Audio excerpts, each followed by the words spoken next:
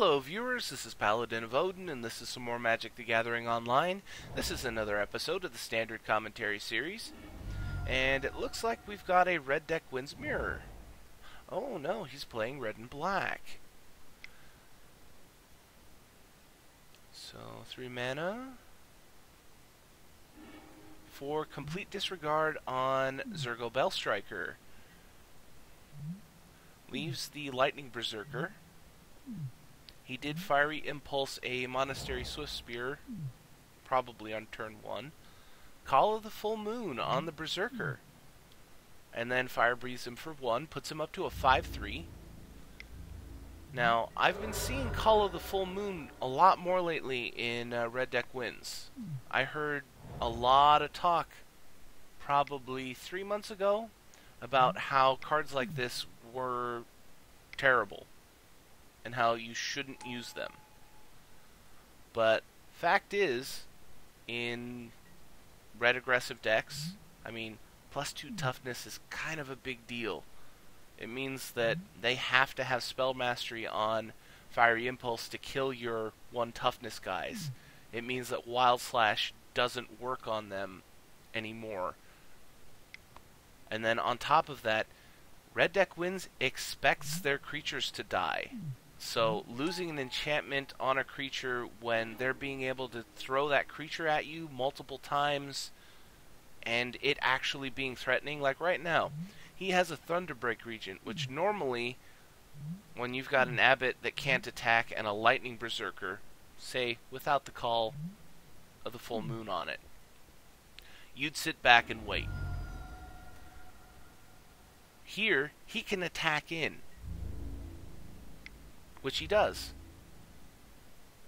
forcing him to block. And I'd say that is a good trade. Big deal. He lost a Lightning Berserker and a 2-cost enchantment. He got rid of a Thunderbreak Regent, which is a really good card. And complete disregard gets rid of the Abbot. And then 1 drop for the Blood-Soaked Champion. So, while my take on the Lightning Berserker with the Call of the Full Moon may be controversial, you may not agree with it, you know, he's on 12 already. And all he has to show for it is a Blood-Soaked Champion. He dashes Zergo Bellstriker, throws down Titan Strength, since why not right now? The guy is tapped out, so he can't respond. He scries the card and puts it on bottom. Attacks in with the 5/3 and no block, so he takes 5 and goes down to 7.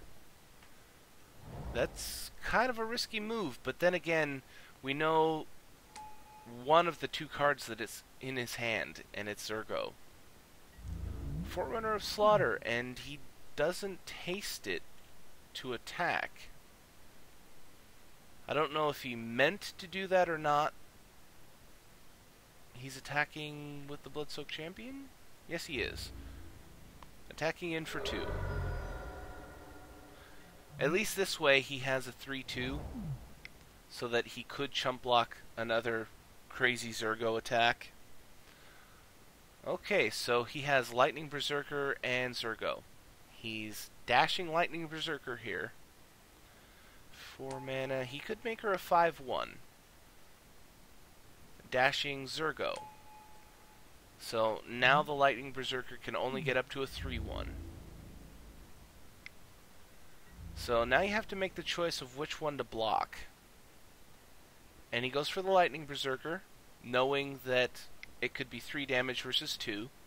So he'll take the 2 damage.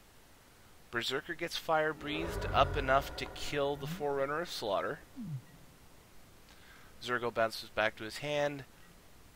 And he's on 5 life. And he's only on 2 cards. And he plays a Zergo. Attacking with Blood-Soaked Champion. Now, this is a really interesting situation because Zergo can't block a creature with power 2 or greater, so he can't block himself. Blood-Soaked Champion can't block, period. So Zergo is going to be getting in for free. regardless. So he dashes Zergo to protect him, because he could have a burn spell in it, at some time. He could draw it in his next turn. So this way, he has a limited window to be able to try and kill it. But at the moment, Zergo is a guaranteed 2 damage on 5 life.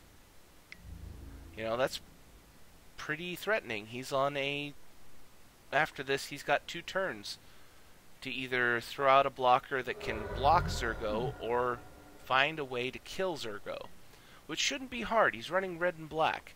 Wild Slash, Fiery Impulse, Ruinous Path, Murderous Cut, Ultimate Price.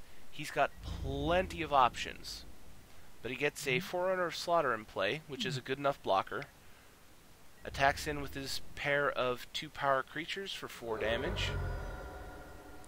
And this is actually really close. The red deck really needs a boost here. Ooh, and back to that Lightning Berserker Zergo thing.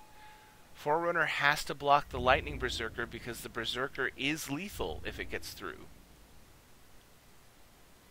So Zergo will get through for another 2 damage and put him on 1.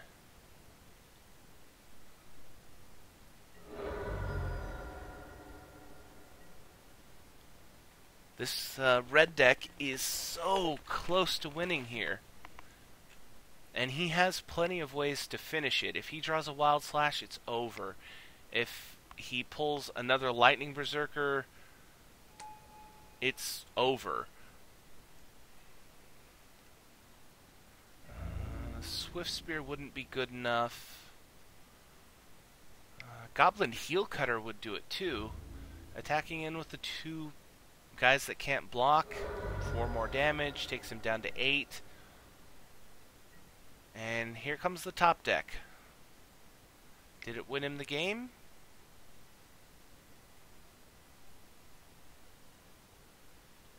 Is he dashing Zergo again? Fiery Impulse to kill Drana. Dash Zergo. And unless he has a burn spell in his hand right now, that's the game. And wow. That came down to the slimmest of margins. Well, it could have been slimmer margins, but you get what I mean. That was amazing how close that was. At any one time, the red deck, if it hadn't drawn the card that it had drawn, that game would have gone the other way entirely. But that match lasted longer than I expected, and the second game is going to push this video probably into the 12 to 15 minute mark. So I'm going to end the video there, so it'll be a shorter video. That was Red Deck Wins versus Rakdos Aggro, and if you liked what you saw, hit that like and subscribe button for me, and I'll see you in the next video.